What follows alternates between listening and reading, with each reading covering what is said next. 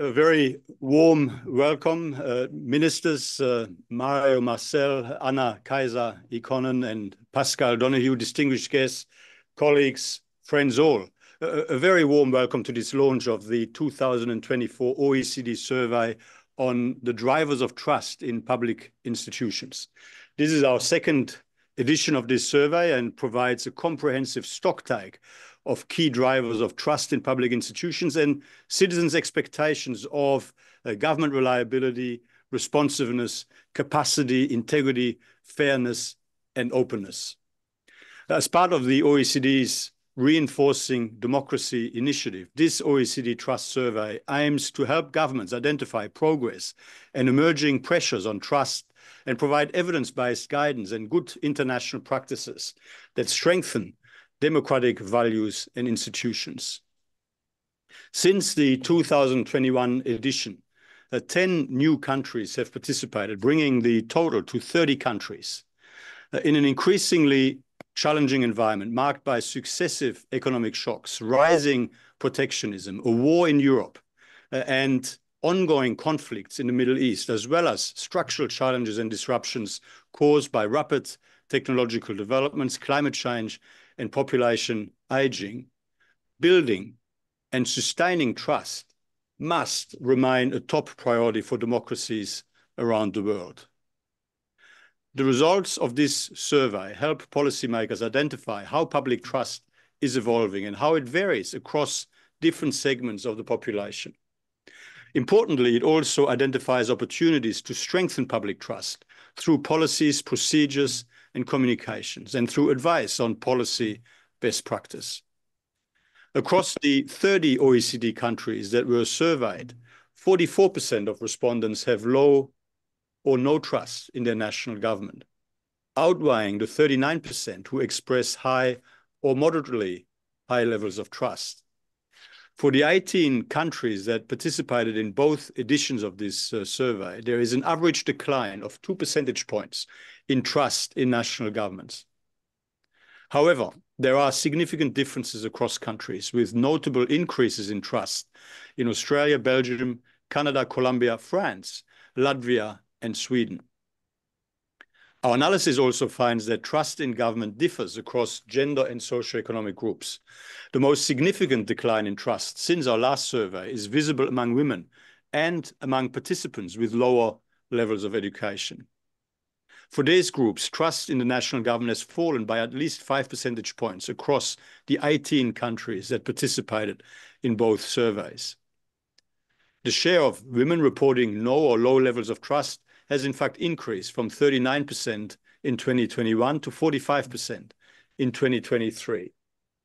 Similarly, for respondents with lower levels of education, trust in government has dropped from 39% in 21 to 34% just 2 years later. Citizens' trust is particularly high in their day-to-day interactions with public institutions.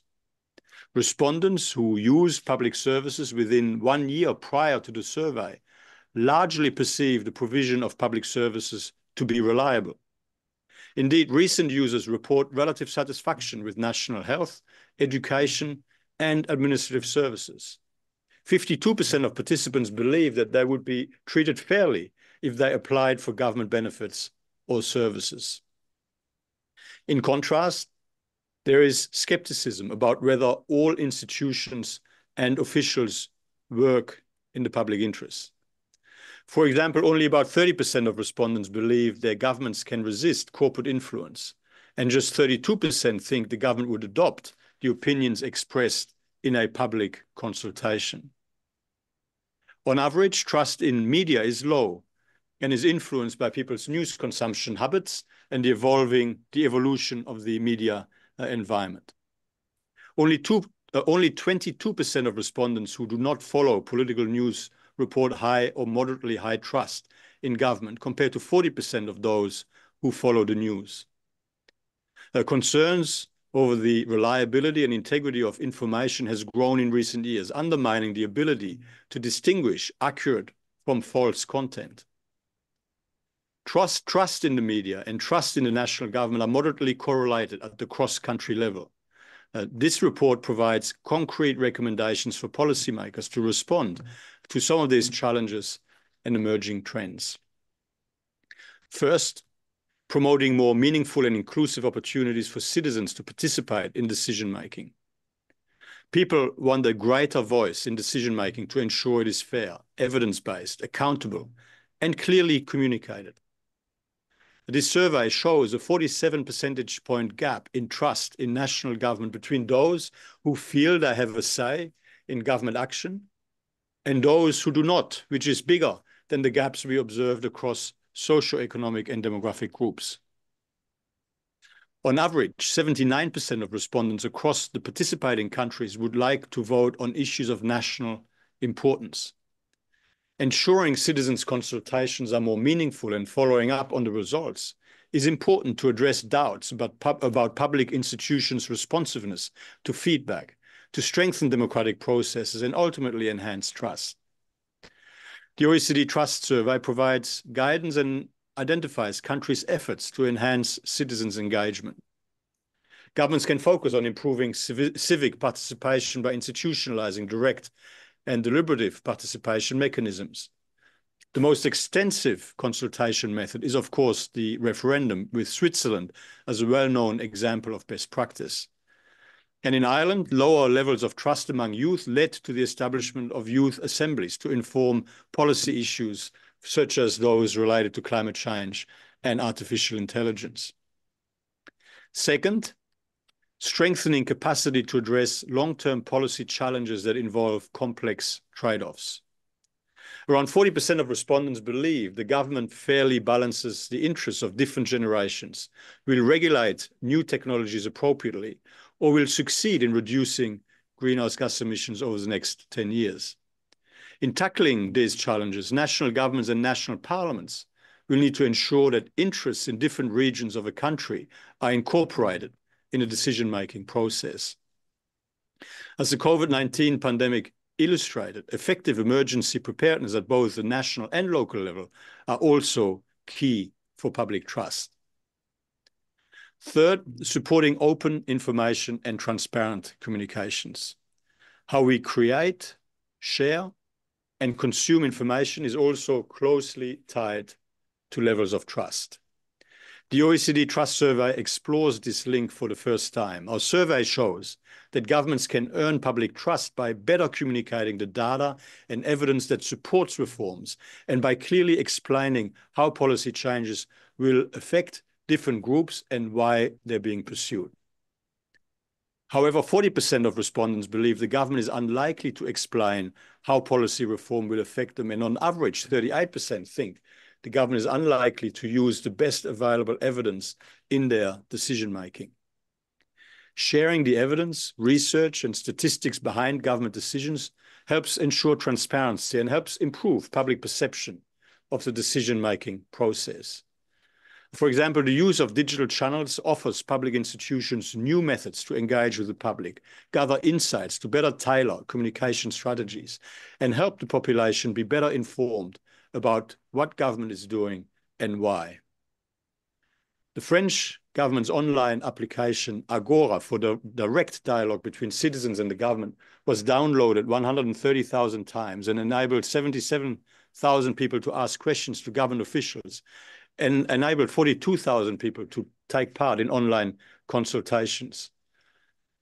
Fourth, fostering information integrity and transparency standards in policy-making processes.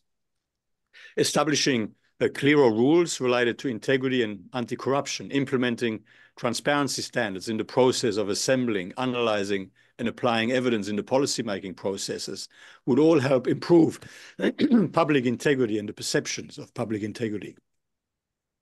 Only 30% of respondents on average find it likely that the national government would be able to withstand lobbying by a corporation, and 38% think it is likely that Parliament can hold the national government accountable.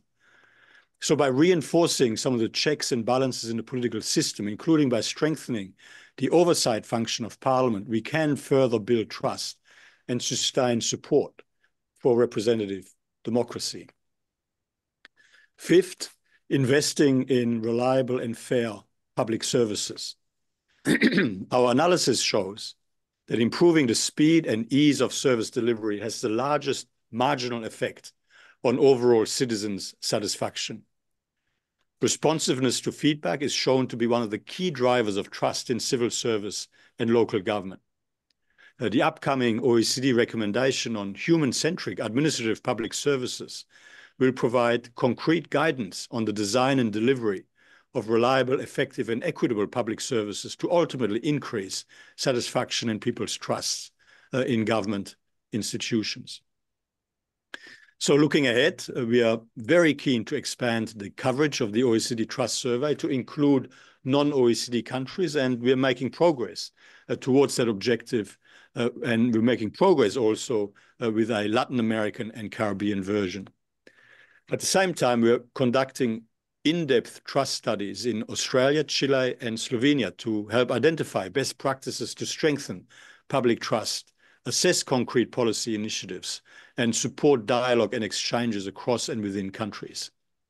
And yes, we are advancing the development of an OECD recommendation on information integrity to support countries promote information integrity across 3 areas: enhancing the transparency, accountability, and plurality of information sources, fostering resilience to disinformation, and improving governance and institutions to uphold information integrity. The forthcoming OECD Global Forum on Building Trust and Reinforcing Democracy, which will take place in Milan on 21 and 22 October, will draw on the results of the OECD Trust Survey in discussing better policy responses to support democratic values and processes. Trust in public institutions is essential for the effectiveness of government policy, for our ability to navigate ongoing transformations in our economies and societies successfully, and for the strength of our democracies. Thank you, and I very much look forward to positive and productive discussions. Thank you, Secretary General Cormann, for your remarks.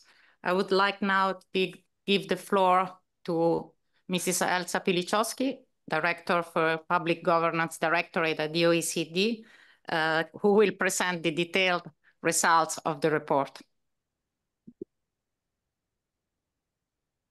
Thank you very much, Monica. Thank you very much to our Secretary General for opening this event.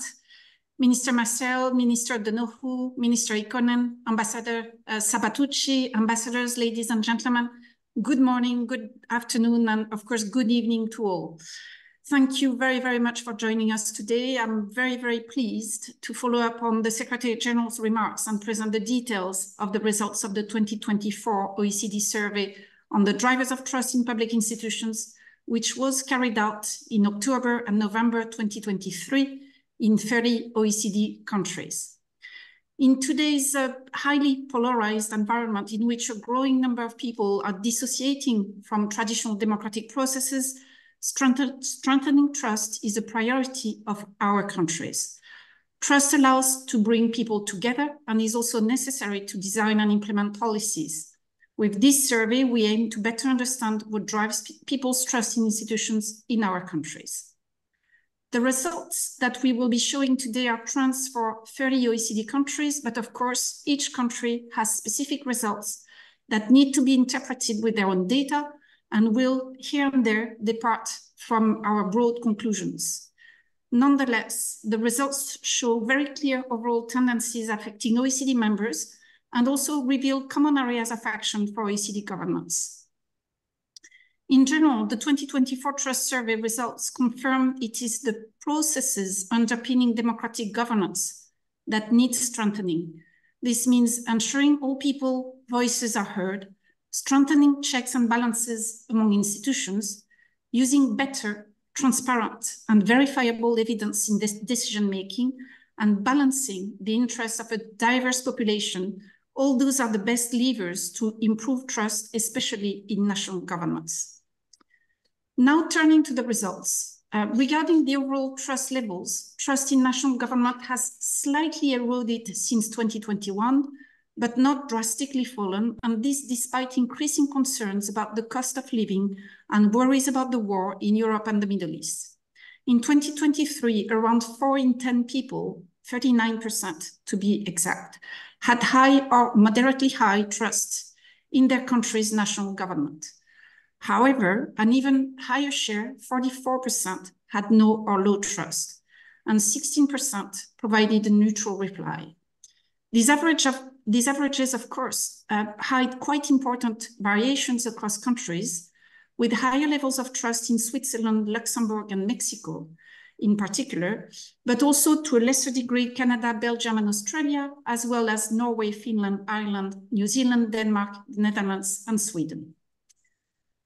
Across different types of key institutions, trust varies also enormously between 63% for the police, 54% for the courts and the judicial systems, 45% for the civil service and local government, down to 36% for national parliament and 24% for political parties.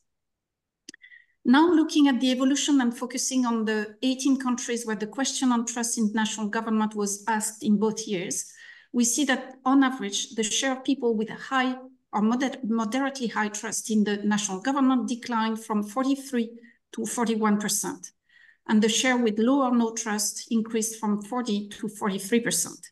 But this average hides important changes across countries and important differences. In particular, the share of respondents with high or moderately high trust increased substantially in Colombia and also in Australia, Canada, France, Latvia, and Sweden. At the same time, the share declined substantially in Norway, Finland, and Iceland, although in Finland, the timing of the survey carried out in 2021 may have played a role. Turning now to the levels of trust depending on respondents' individual characteristics. What we are seeing is that among individuals on average for the 30 countries, the sense of agency affects trust levels greatly. For example, on average among those who report that they do not have a say in what the government does, 22% only have high or moderately high trust in the national government, while among those who feel they do have a voice, the share of high trust is 69%, which represents a 47 percentage point gap between the two categories. In fact, trust in public institutions varies more depending on individual sense of political agency than on their socioeconomic and demographic characteristics, although of course they are to a certain extent interlinked. And also there is a 17 percentage point difference in trust levels depending on whether people have concerns about their own financial well-being. This is similar to 2021. But at the same time, when we look at changes since 2021, we see that women and people who did not complete an upper secondary degree have the largest decrease in trust in national government. The trust gap between men and women increased by 6 percentage points, and the gap depending on education levels by 3 percentage points. On the other hand, the trust gap depending on age has decreased by 5 percentage points. In particular, very interestingly, trust levels among young men have increased by 7 percentage points. The reasons for the increased gender and education-related gaps are different. For lower educated people, it is the perceptions that they can participate in public life at the local and national level that has mainly worsened. As for women, on average, they have become more skeptical than men on government's capacity to tackle complex issues and also to ensure fairness in public services. On these points, we will need more research in the future. Beyond the evolution of trust levels, the arguably more important part of our work is to understand the drivers of trust and their evolution over time. When looking at this, we separate trust that is related to the day-to-day interactions between citizens and government, and trust that is related to how governments make their decisions on long-term policy issues. So first, on day-to-day interactions between citizens and public institutions, we note that they remain an important driver of trust and that today current satisfaction levels are relatively robust and help maintain trust. For example, although there are significant variations across countries, overall, a majority continues to be satisfied with public services such as health and education, as well as administrative services. They also, by and large, trust that public agencies will use their personal data only for legitimate purposes, which is of course very important in our increasingly digital societies. We should note, however, a decrease in satisfaction with the education and health systems by 3 and 8 percentage points respectively, which we will have to monitor over time. These relatively good results on day-to-day interactions does not mean that we should slow down our efforts in these areas. First, they remain a very important driver of trust. And second, there is room to increase trust by improving responsiveness, openness, and integrity in those interactions. For example, 40% believe they cannot voice their opinions on matters at the local level, and 43% find it unlikely that a government employee would refuse a bribe to speed up a service. Similarly, fewer than 40% think institutions adopt innovative ideas to improve services or improve public services following complaints. This is now the concluding slide on day-to-day interactions with citizens.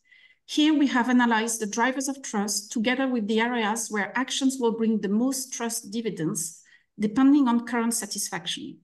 This allows us to identify areas of focus for greater impact for different levels of government. All of the drivers that you can see here have a positive association with trust, even if today those on the right are levers that offer significantly more scope for improving trust than those on the left. So altogether, first, we see that the big opportunity for improving trust in local government on day-to-day interactions is in improving the capacity of citizens to voice their opinion on policy matters that affect their local community. Second, there are many levers for improving trust in the civil service. They include continuing to work on improving satisfaction with services, ensuring that people perceive that public employees treat everyone fairly, and that their personal data is used only for legitimate aims. Integrity standards also come very high on the agenda. Third, we also see that the potential impact of day-to-day interactions on trust in national government is smaller than on trust in the civil service and local government. But nonetheless, improving service satisfaction, the perception of legitimate data use and fair treatment can also play a role in maintaining and improving trust. Now, beyond day-to-day interactions between government and people, which is relatively robust as we have just seen, we see more skepticism on trust in policymaking on long-term and complex issues. This is what is currently driving trust levels down. We can see that the majority are confident in the capabilities for emergency preparation of their government, 53%. But the sense of insecurity is evident when people are asked about their confidence in government's capacity to address complex policy challenges with trade-offs among population groups or generations. For example, only 42% are confident that countries can reduce their greenhouse gas emissions. Only 41% that governments can regulate new technologies and help business and people use those responsibly. And only 37% are confident that government adequately balances the interest of current and future generations.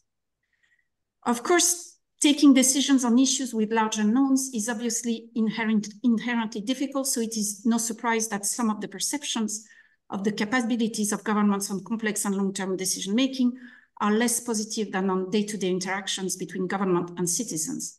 But data also shows that this lack of confidence is at least partly attributable to the lack of confidence that institutions work in the public interest, that they are accountable to each other, and that they allow citizens to have a voice. Here we see that the public remains deeply skeptical that government always acts in the public interest and with integrity. For example, only 30% think it is likely that government would be able to withstand lobbying by a corporation for a policy that could benefit its industry, but would also be harmful to society as a whole. In the same manner, only 30% believe the current political system lets them have a say in what the government does, and this is highly correlated with trust in national government at the country level. Finally, handling complex policy issues also requires that citizens perceive that the government is making decisions based on substantial and robust evidence. However, on average, only 41% of people currently think that government takes decisions based on the best available evidence, research, and statistical data. It is also important to note that this appears to be the biggest driver of trust in national government today, and it has to be related to the fact that only 20% think that government-provided statistics allow to verify whether the government keeps its promises. Government evidence also competes with other sources of information, which of course are very crucial in democracies.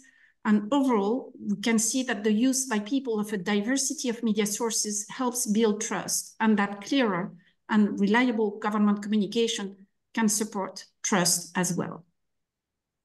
Moving now to the concluding slide on what actions can help improve trust levels on complex decision-making. We should first highlight that, on average, actions to improve decision-making on complex matters are likely to bring more impact on trust than actions on day-to-day interactions with government. This is especially true at national government level. In particular, improving citizens' perceptions on government's ability to address intergenerational issues, on the evidence they use in their decision-making, on ensuring citizens have a voice, we all have a particularly large impact on trust levels. Other actions to strengthen democratic governance will also have an impact, such as the capacity of Parliament to hold the government accountable and the capacity of government to withhold undue influence when it takes decisions and communicate about these reforms as well. We find similar levers for improving trust both for local government and the civil service, although with slightly less impact. So to conclude on our report, the first lesson is that it is important to engage better with citizens to enhance trust in both local and national governments and make this engagement with citizens meaningful for decision-making. This will require setting clear expectations about the role of deliberative, consultative, and direct democracy, as well as improving the mechanisms through which governments give all people a voice and are responsive to these voices and supporting spaces and capacities for civic and political engagement. A second area for action is to strengthen the ability to transparently address complex policy challenges in the public's interest. This will be key to improving trust, especially for national government. Related to the above, countries need to support a healthy information ecosystem and invest in evidence-based communication. Promoting a healthy, diverse, and independent media environment remains key. Communicating on the evidence, research, and statistics that inform government decisions and how they affect the public, but also making sure this evidence can be verified and has solid and transparent governance behind, should bring trust dividends as well. Fourth, all institutions should invest in improving perceptions of integrity in daily interactions and complex decision-making. Trust in all institutions surveyed would benefit from clearer rules and more advanced implementation related to integrity, lobbying, and influence, as well as anti-corruption. In the same manner, strengthening checks and balances in the political system is also likely to help build trust. Finally, governments should continue to invest in reliable, responsive, and fair public services, especially to enhance trust in the civil service and local government. Let me say a word of conclusion to highlight that these results overall should be taken with optimism. Indeed, our data show that it is on the core values of democratic governance that citizens have high expectations and that we can improve trust. Citizens' participation, citizens having a voice, the accountability and integrity of public institutions, the checks and balances within our political systems, as well as the use of verifiable evidence are all core democratic values on which we can all work to improve trust. This is good news, and we should all roll up our sleeves to meet these demanding expectations from citizens. Thank you very much to all, and allow me to thank the team in charge of the survey, in particular, Sarah Krups, Emma Phillips, Sina Smith, and Omer Metin, under the decisive leadership of Monica Brezzi. Thank you very much. Thank you, Elsa, for sharing these detailed results. I think there are a lot of takeaways for everyone listening today. We have more than 500 people connected to this event. and we will try to address with the help of our distinguished guest. So let me introduce them. For our discussion, we have Mr. Mario Marcel Culel, who is the Minister of Finance in Chile since 2022, and previously he was the president of the Chilean Central Bank. It's the first time that Chile participates in the trust survey, although trust is really at the core of the policy agenda towards a modern welfare state in Chile. So thanks for joining us. We have Mrs. Anna-Kaisa Ikonen, who is the Minister for Local and Regional Government in Finland. Welcome.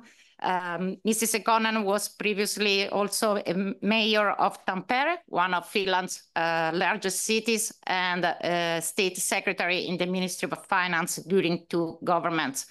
Finland has been a trailblazer in the work on measuring trust in public institutions, contributed greatly to the foundations of this work, including by carrying out one of the first in-depth country studies. Welcome.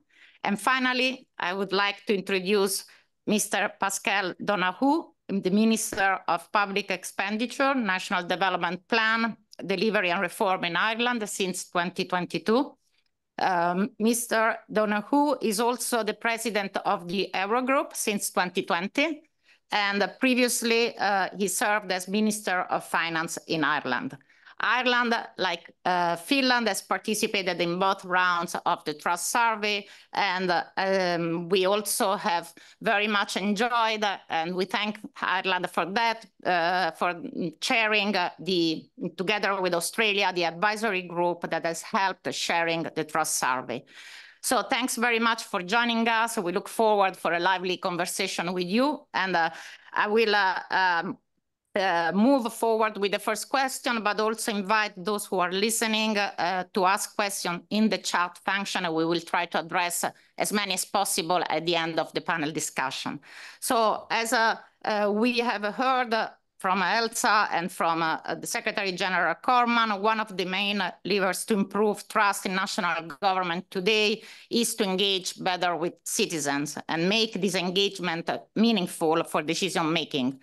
However, our survey results find that the majority of respondents still feel that they don't have a say in what the government does. So my first question for all the speakers is how relevant you see these results in your country, and whether there are initiatives that your government has implemented or intends to reinforce citizen engagement. And I'd like to start with Mrs. Ikonen, and please, the floor is yours. Thank you, ladies and gentlemen. It's a pleasure to be here with you. And first, I would like to take this opportunity to thank the OECD for this extraordinary work. It is very relevant for all of us, and I think it's of great value and truly important basis for our policy making in all these countries. And this has been proven by the previous report, and also in our case, by the in-depth study of drivers of trust in public institutions in Finland that was published in 2021. For us in Finland, the question of whether people feel they have a voice in our society, it's very crucial. And the results of this trust survey also show the same thing. We are a high trust society in Finland, but with too little faith in the possibilities to be heard. So definitely for us, further actions are also needed. We have already put this topic high on the agenda in our government program, and we state there as our objective that we will aim to strengthen democracy, engagement, and trust in our society. One concrete action is that we are finalizing our national program for democracy and engagement. A specific target for the program is to enhance the participation of children and young people. We also will promote the development of good practices in democracy and human rights education. Furthermore, we strengthen the culture of good discussion and exchange of opinions in our society. We need to highlight this also. It's vital that everybody in the society have an opportunity to listen and to be heard of current and future issues. Future power belongs to everybody, and therefore also the government and public administration, listening and dialogue skills, they are very important. We need and we can learn to be better at both of them. Also, I would like to mention our national dialogues, which is a tool we jointly with a civic society work for better dialogues and giving people a stronger voice. Anybody can participate in these dialogues, and anybody can organize such a dialogue. The goal behind these dialogues is that we all could better understand each other in the Finnish society, and at the same time get important information for our policy making on how our citizens see the major challenges facing us. In the past few years, we have had around 800 dialogues on various subjects, organized by over 200 different organizations. This spring's theme was security and trust. And the youngest dialogue participants were actually only 5 years old, so we really take also the kids along with us. Our ambition is to further strengthen this kind of cooperation. We have all the time wanted to reach especially those who are less well off in society, and we are working closely with civic society organizations to make this happen. We also want to enhance the use of the results from the dialogues and what's more, to even better show the impact. And coming to the next fall, next autumn, our theme will be what brings us together. And these discussions are also a way to fight against the polarization and pessimism in the society. It's sometimes difficult for different groups to find common ground and ways of encountering each other.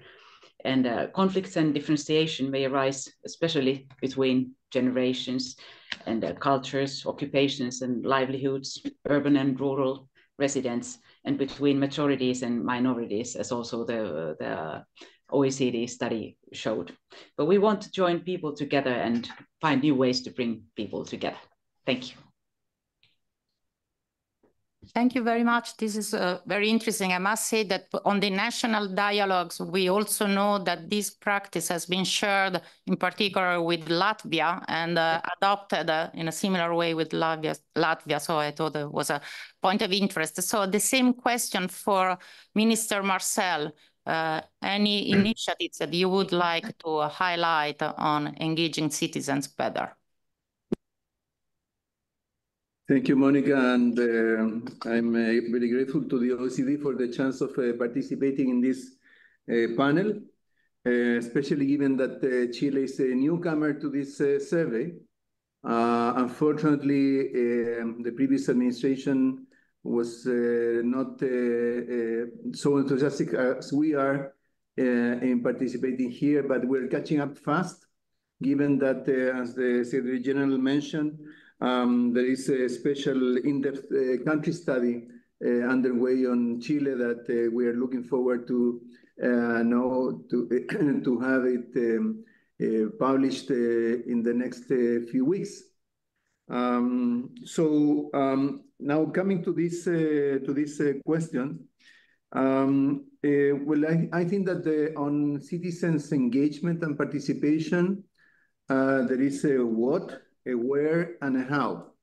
And this is does not have a straightforward answer, because on the what, we know that when decisions, when issues have a more public good component, is more difficult to resolve issues through consultation, because there are no mutually excluding access to public services or to public goods. So the more the appropriation of public services or projects or whatever, the easier it is to consult directly with the public. On the where, I think that it's important to distinguish between policy design, policy evaluation, and service delivery. Those are different dimensions of the policy cycle, and therefore the consultation is perhaps different on these different stages. And on the how, I think there is a continuum here that goes from, of course, political system, representative democracy, to direct democracy, stopping with many intermediate stages, including consultation with the public as such, and also a consultation engaging with civil society organizations. So I think that for any country needs to have a way of structuring consultation mechanisms, considering these three different dimensions. Now, coming to Chile, I would start on the service delivery side, because in Chile we have been applying a user satisfaction survey since 2015 that is applied to in most government agencies that are in charge of direct service delivery. The latest survey has been applied in 78 Chilean institutions. We publicized the results. The survey is carried out right after having the engagement with a given agency. So it's taken with the immediate experience from what happened in that engagement. And then we have included service delivery as part, or citizen satisfaction with the service delivery as part of a broader framework of assessing performance of government agencies. So this is now, I would say, well embodied into the way the center of government oversees what is happening with different government agencies. And this is providing not only feedback, but also guidance to what government agencies may be doing in this regard. The other issue that I would like to mention has to do with consultation on policy design and on decisions concerning specific projects, both private and public.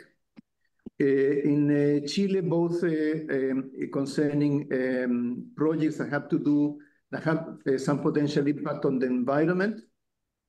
The environment assessment process includes consultation with communities. It's a very important component of environment assessment. And now we are discussing some reforms to that process that would move that consultation earlier into the investment permitting process on environmental dimensions.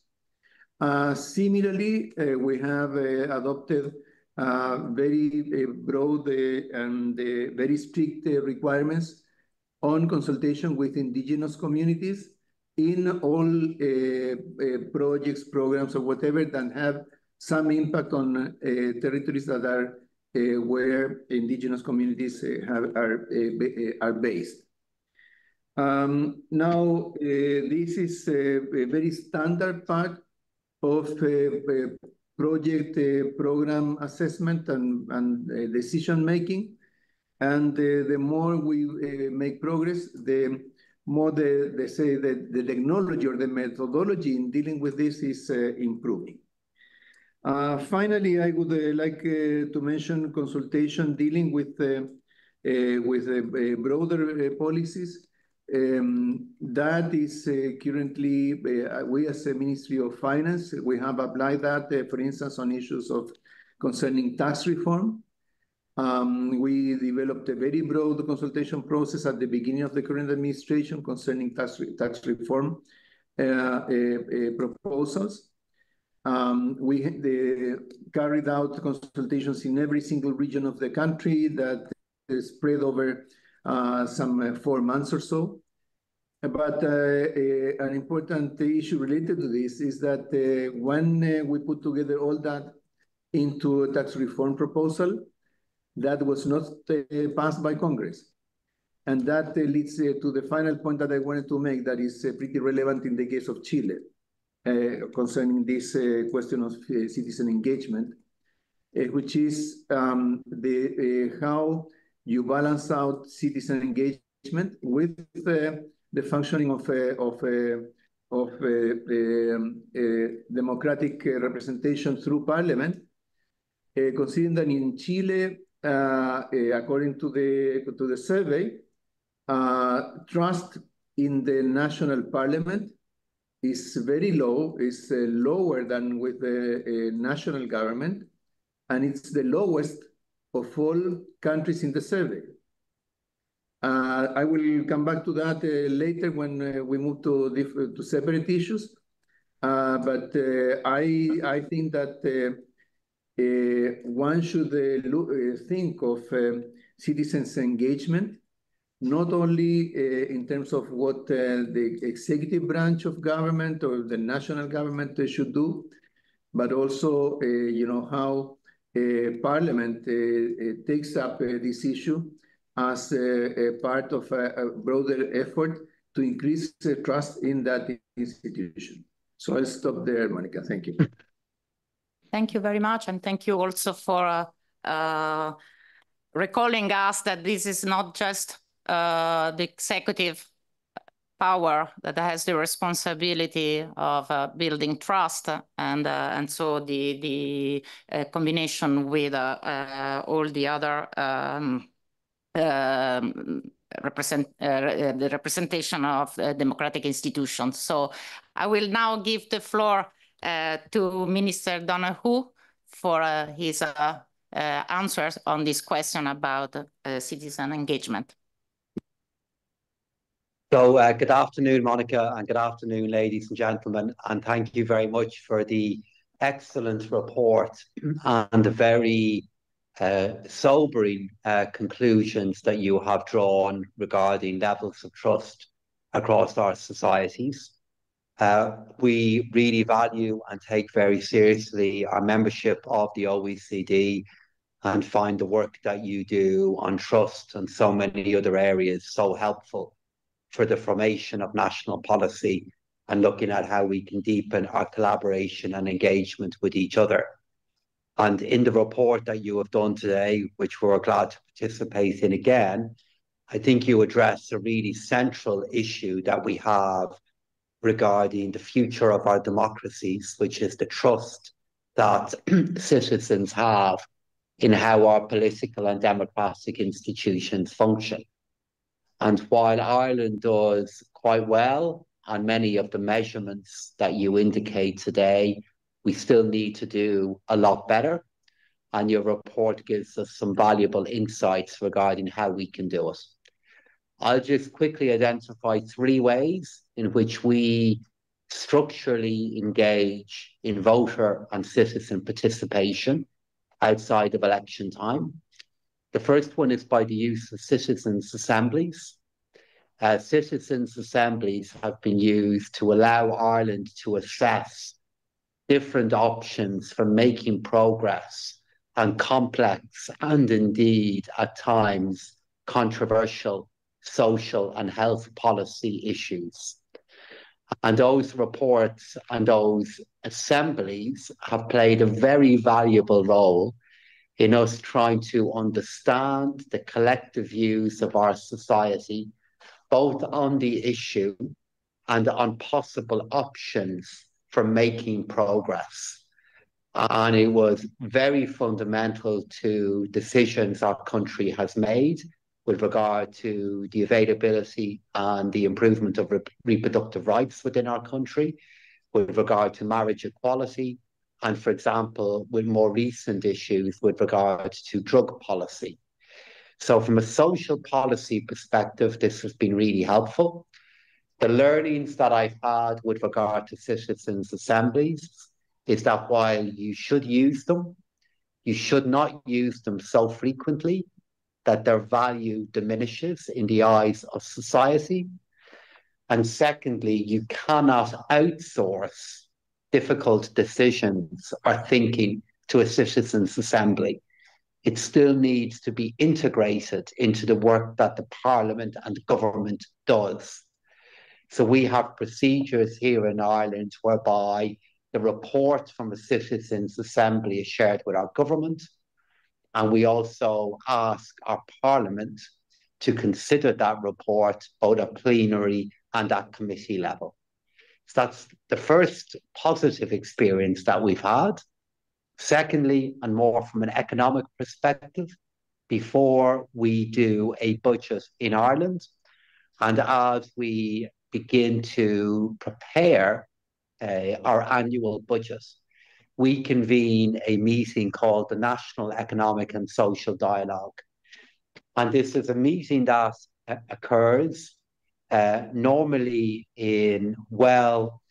very early in the budgetary process, where we invite a variety of different organizations that are important stakeholders in the outcome from budgets.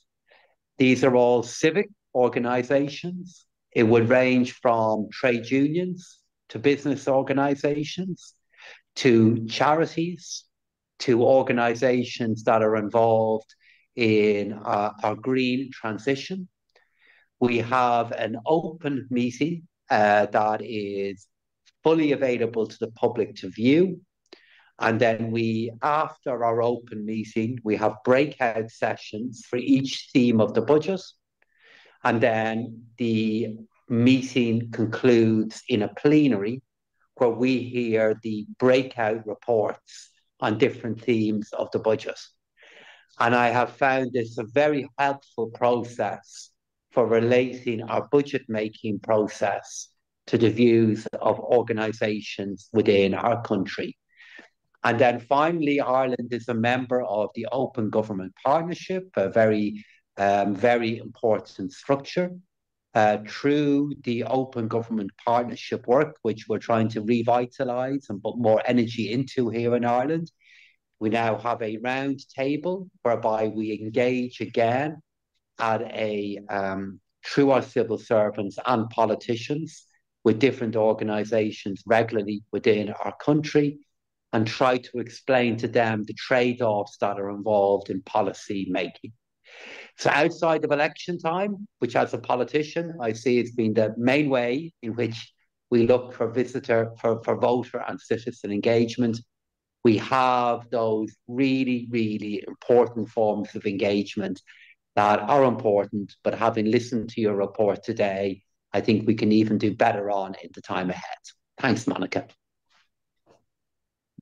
Thank you, and thanks also for reminding us that any form of citizen engagement, such as the citizen assemblies, needs to be integrated in the work that the government and the parliament do, and which is similar to also what Minister Marcel said before. So let me actually go back to Minister Donoghue for our second question. We have heard from the results that in fact, in many countries, there is a clear divide between people being relatively satisfied with the daily interactions with governments, which is an important driver of trust, especially in the civil service and in the local governments. But at the same time, people are more concerned about the government's ability to address long-term complex issues such as climate change and others in the public interest and in a transparent and accountable manner. And these concerns are driving trust levels down. So I would like to ask you, what are the implications of these results in your country, and what kind of interventions you believe are more meaningful to bolster trust level at different scales? So we are talking about local and national governments, but also civil service, which, by the way, we received some questions already in the chat where this question are also of how trust differ and can be enhanced across different levels of governments is something that the participants are asking you to address. Thank you. Thank you very much, Monica. Yes, please. Yeah, thank you, Monica. And let me again just identify a few ways in which I think we can look at how we can further build trust. The first one is, if you really value making progress on something, you have to measure it. That's why I think the work that you are doing is so important. And it's why it's very helpful to participate in these surveys on a regular basis. We have a public service strategy that looks at how we can support and develop our civil servants and the work they do within our country. And one of the outcomes that we measure in this work is trust in our public services. So an output from our strategy for our entire public service is trust and building trust. Secondly, I think a way of further building trust is to explain to citizens the work that we are doing to try to get ready for the more complex challenges that will develop in the future, and what we are doing to look beyond the urgent issues of today. We have just set up 2 new funds here in Ireland to help us prepare for the impact of demographic change in our society in decades ahead, and also for the impact that a changing climate will have on Ireland. And the government, particularly at ministerial level, spends a lot of time in our media explaining why these funds are needed and explaining the role that they will play and help us deal with the complex challenges that you refer to. And then finally, and briefly, could I say that I think it's very important for governments to communicate the good work that they do through the institutions of state to citizens, and explaining progress and communicating how the state can make a difference appears to me to be part of the solution to the issues that you are identifying.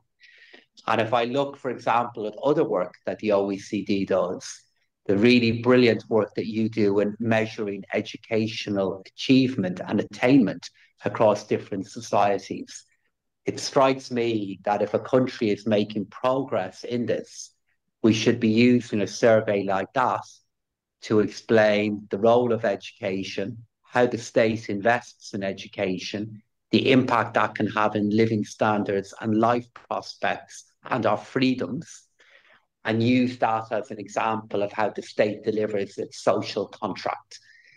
So in summary, on that point, if the state is doing a good job, we should tell people and make the case to people that it's doing a good job. Thank you.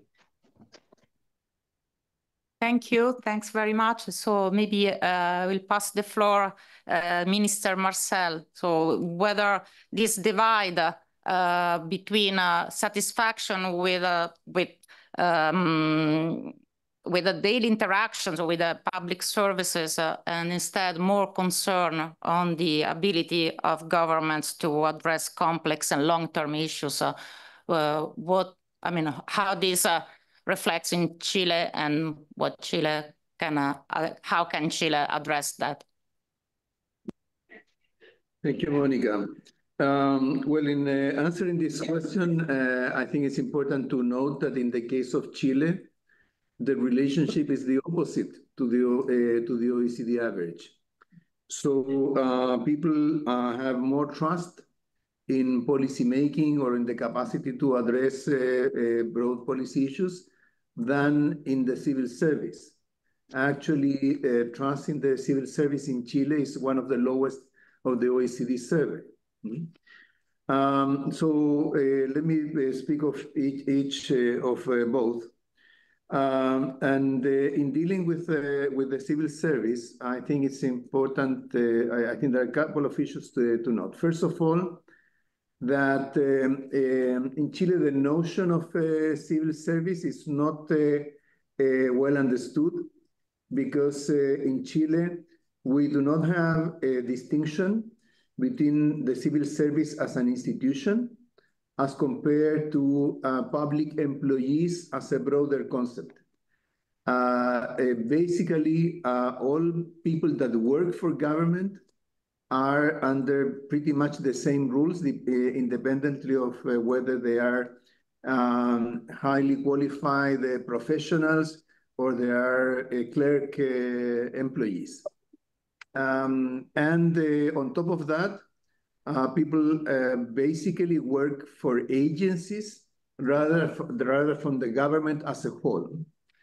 So when people are asked about civil service in Chile, or as they understand as public sector employees, they think more of the people that they see in daily interactions, be it either in health care or in applying for some benefit or something. The other issue related to this is that in Chile, we have had traditionally for many years a very low interpersonal trust. When you look at other surveys, say the Gallup World Survey or so, Chile is one of the lowest in terms of interpersonal trust. So the way I see this is that that low interpersonal trust, combined with the view of the public service as basically public employees as a whole, combines to generate this low trust in the civil service. That is not easy to change, because not only because of these sort of more structural issues, but because changes that is happening. Because you know, the more we use technology in public service delivery, the lowest is the direct contact with public employees. And therefore, sort of a prejudice against public employees is not very easy to change, because as we move ahead, there is a lower and lower face-to-face engagement with the public servants. Now, on the issue of addressing broader policy issues, I think that something that is where Chile ranks particularly high is in addressing environmental issues, gas emission reduction, and so on. And I think that the trick there is that there has been a lot of continuity of policies across government, across administrations. And people have seen a lot of consistency in the way government is acting upon these issues. And that certainly generates trust. In Latin America, it's pretty common that, you know, we have change in government, and the new government, you know, is very critical of their predecessors and wants to start everything again. But I think that in Chile, we have perhaps more continuity, even, I mean, despite broader political changes. And this area is one of those that is pretty salient in that regard. And now, of course, you know, continuity in policies is not an issue, you know, it's not just an issue of willingness, but also has to do with the way in which a policy is designed, how much you engage different stakeholders, how high is the profile of your commitments to policies. So I think that in this case, given that Chile is one of the countries that is much higher at risk from climate change, I think that has contributed to make, you know, to create this political consensus and political continuity much stronger and more visible to citizens. And that, I think, is partly having an effect on this, the answers to these questions. Thank you. Thank you. Thank you. And same question for Minister Ikonen. Finland is a high trusting country. We know that. You already said it. What are the challenges you see in even bolstering trust in national government and consensus on regarding complex policy issues and long-term decisions. Thanks. Thank you. I would like to take up two aspects. One of them is proactive governance, and the other one is impact. And I start with this proactiveness. And when it comes to the situation in Finland, I would say the old truth still stands, and Finns are very good in the times of crisis. And we are good in reacting and getting our actions rolling when something sudden comes up, and this definitely generates public trust. We also have a long tradition of doing foresight and future work to be better able to respond and shape the future and actively tackle the difficult and complex issues that come up. What we are not so good at, and where future action is needed, is how to use this foresight information that we gather. We have worked closely together with the OECD and European Union to find ways to fill this strategic gap, impact gap, in our joint work on anticipatory innovation governance. How to better use the foresight information in policy making and in our core steering processes by civil servants in their work is essential in being prepared and in shaping the future. And this is especially crucial when we talk about complex issues that need this kind of long-term commitment over political election cycles and need to work across different sectors. We think that one important aspect here is the language that we use.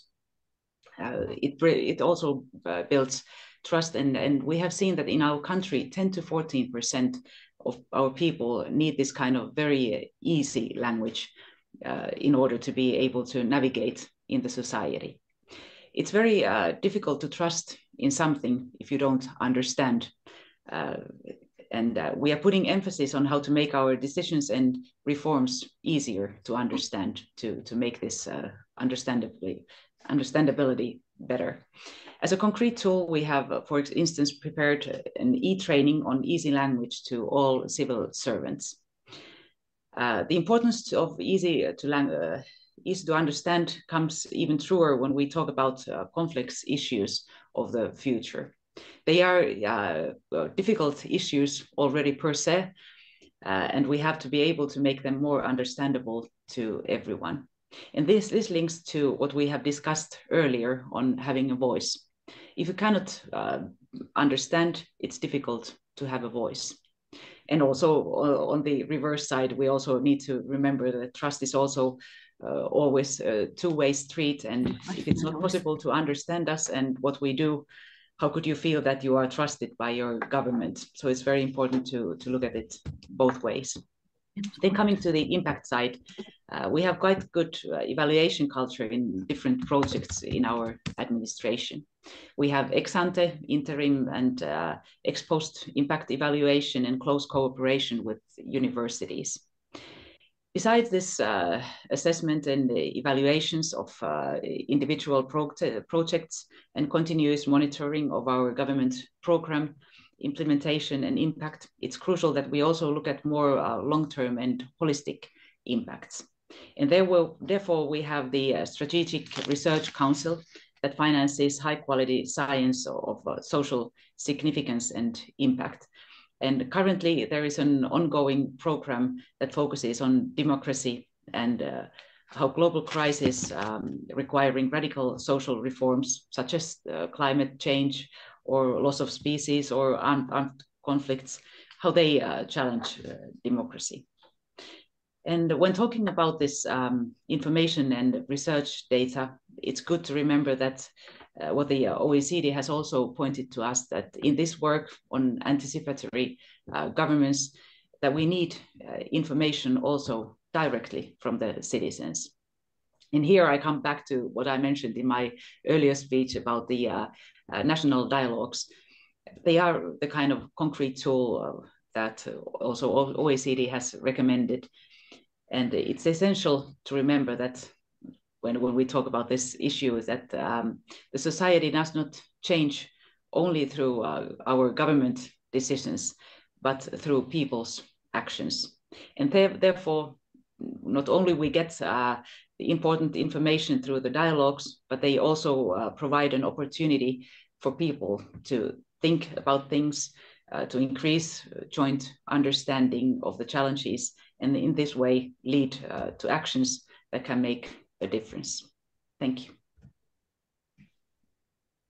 Thank you. Thanks, everybody. And let me pause here. And before we open for a few questions from the audience, I'd like to give the floor to the Ambassador of Italy to the OECD, Mr. Luca Sabatucci, who can provide some remarks on the panel discussion. Thank you.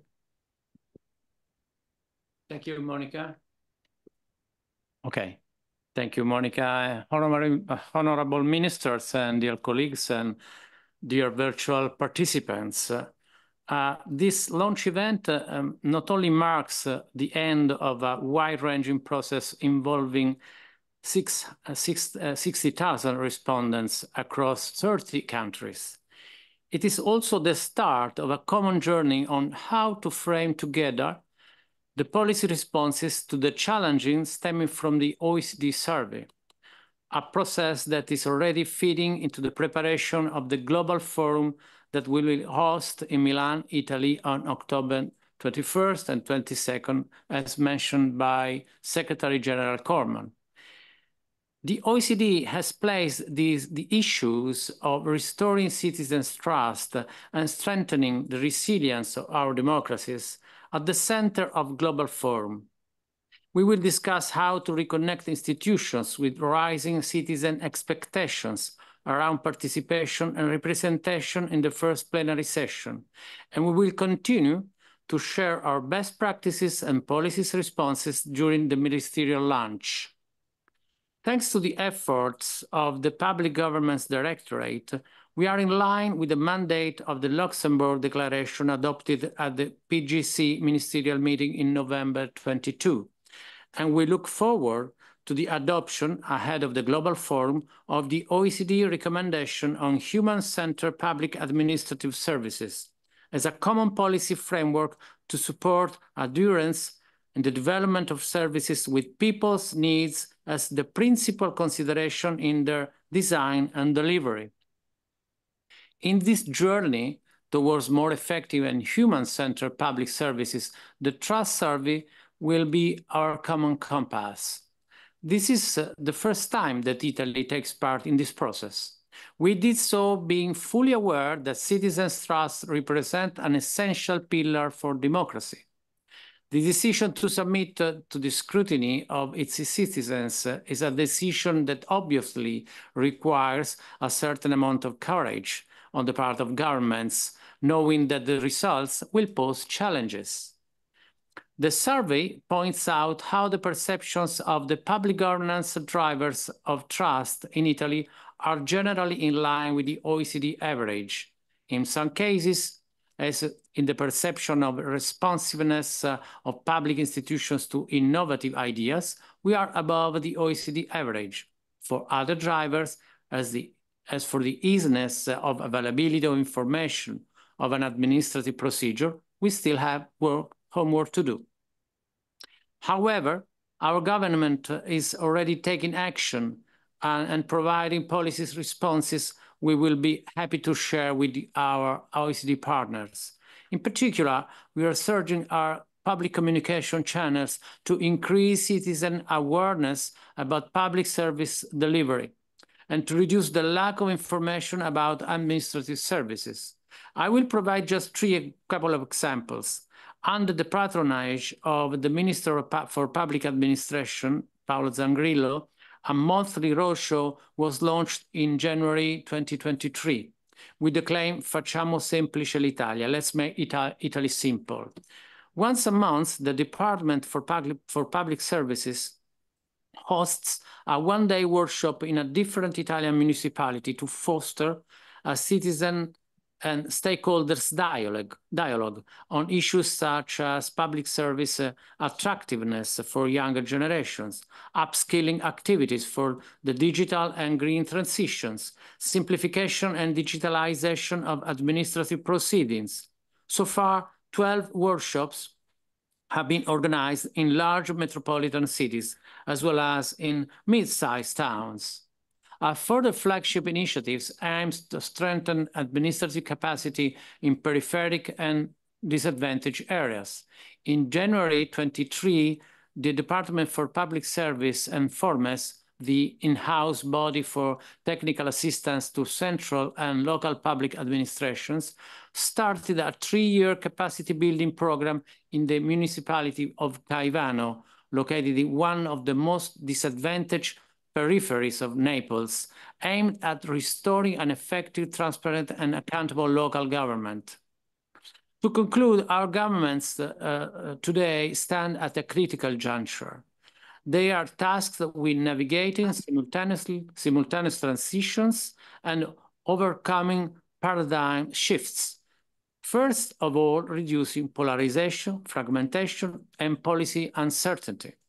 The final communiqué of the G7 summit in Puglia, attended by OECD Secretary General, acknowledged the common commitment to safeguarding democratic processes and to supporting international initiatives, in particular in the UN and OECD, towards the promotion of trustworthy information sphere and of vibrant civic sphere. In this high-stakes environment, building and maintaining trust in public institutions has emerged as a priority for all of us. Trust in public institutions is the bedrock upon which governments rely to make policy choices to tackle pressing challenges. Therefore, let's tackle this challenge together, now at the Global Forum in Milan next October. We look forward to meeting you there. Thank you. Thank you, Ambassador. We look forward to the groundbreaking discussion at the Global Forum in Milan, and we invite also everybody to register and participate in October in Milan. Thank you very much. So maybe we still have some minutes for a few additional questions to our panelists, questions that come from the Zoom chat. So I have the first question, given the importance of evidence on trust and the tendency to manipulate evidence and news, how concerned should we be about this link? So that's a question for all the 3 panelists, and maybe I will add another one from the chat about given the gap in trust for young people, how can we engage youth in order to build trust and future for them? So this is 2 questions. I don't know if there is any of you who wants to start addressing them. On the evidence and the risk of information, and then something more on the, please, Minister Donoghue. So I might begin with just 2 quick responses, if I may. Firstly, with regard to how we can build up trust amongst our young citizens. It appears to me that how we teach politics in our secondary schools and when citizens are young is a really, really important element of how we can build up trust. Having a module and as part of your curriculum in your schools, an explanation of how the political system works and what impact it can make, and also what your duties are to it, I think is really, really important. I think it's really improving, but we can't lose sight of that. And then finally, and very briefly, on the relationship between the manipulation of evidence and data, and again, then your point on trust, an important part of how we handled that in Ireland, particularly during the pandemic, was the role of our media, and in particular our publicly funded broadcaster, which is completely independent of the government, but put a lot of focus into explaining the science and health background to the different decisions the government was making. And that element of our media played a very, very helpful role in maintaining trust at a time in which we were under huge strain. Thanks, Monica. Thank you. Any additional remarks on these two questions? Please, Minister Ikonen. Thank you so much. Very good questions, both of them.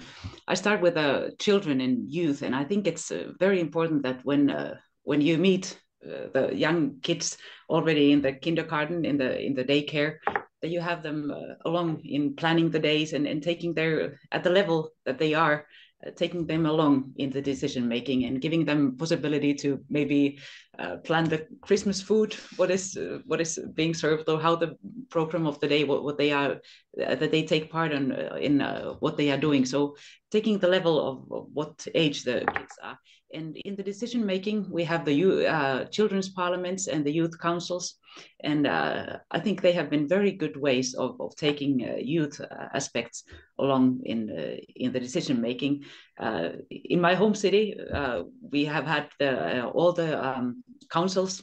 The youth have been present in the decision making. Even the city council meeting, the youth have been taking place and giving speeches there, and it has been very relevant. They have been so informative, and the mayors have these kinds of questioning hours for youth. So there are many ways of taking youth along, especially at the local and regional level. And also, and at the national level, there are many ways, and also how we use the social media where they are present. So to be innovative in this way. Then we come to the other question. This kind of disinformation is a big challenge in our societies right now, and it's very important that we keep developing this kind of open governance and give this information as open as possible and promote this kind of openness. I think it's the best way to fight it, and even keep explaining the difficult issues. Sometimes it's easy to in the social media or in the news, the headlines are very short and very shocking, and the truth is that the challenges that we are facing are very complex. So it is very important that we take this holistic perspective and try to explain and in the understandable language so that people understand. And also that when we meet people in our services every day in the public sector, that these encounters there are the ones that strengthen the trust, and also how the leaders behave, how they lead their organizations. They are also the examples of building the trust. So there are many ways to bring this forward together, but very relevant question to handle. Thank you. Thank you, Minister Marcel. Do you want to add anything on the evidence and misinformation? Yeah, sure. Well, first on the issue of engaging young people, the gap in Chile in terms of trust is not that large as compared to people of other age groups. But in my view, a very important factor with young people is in the use of technology. Young people are used to have instant information, instant responses, and I think that everything that the government can do in terms of providing fast access to data, to information, to respond to queries and so on, as well as to speed up procedures in applying to something or developing certain project or something. I believe that is very responsive to the kind of approach that the younger generation is having to all issues of everyday life. Now, to be honest, I'm more concerned with the gap that appears in trust on government institutions by level of education, because seeing that trust is lowest for less educated people is a sort of shocking, concerning that given that governments are supposed to level the playing field. So if we cannot generate more trust with less educated people, it means that we are not performing well one of the main responsibilities of government. And concerning the evidence manipulation, I would say that, first of all, it's important to have trusted brokers of information that may have a stronger saying concerning data, evidence, and so on. For instance, the experience with fiscal councils in many OECD countries, including Chile, has been extremely useful in terms of conducting a much richer discussion of fiscal issues, just to give an example that is closer to us. But above all, I think that, on manipulation of evidence, fake news, and so on, I think that we as policymakers and public officials have to dedicate much more time, much more effort to explain, to educate, to bring information to people, to take time to make it much easier to understand what we're trying to make through policies. I believe that for many years, perhaps, this educational or communication aspect of public government work was not that important. Today, I believe it's absolutely central.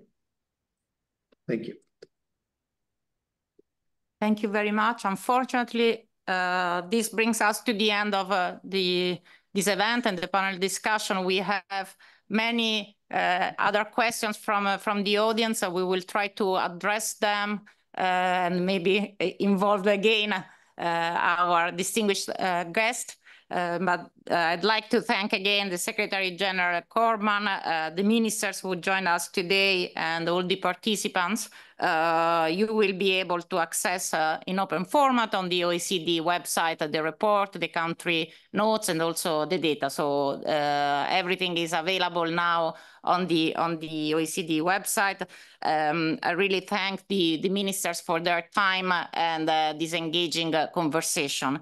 As for the future of the Trust Survey, we will repeat the survey every 2 years. So the next results will be launched 2 years from now, around mid-2026. And we hope with even more participating countries and to expand the coverage also outside the OECD. Thanks again, everybody, and goodbye. Thank you.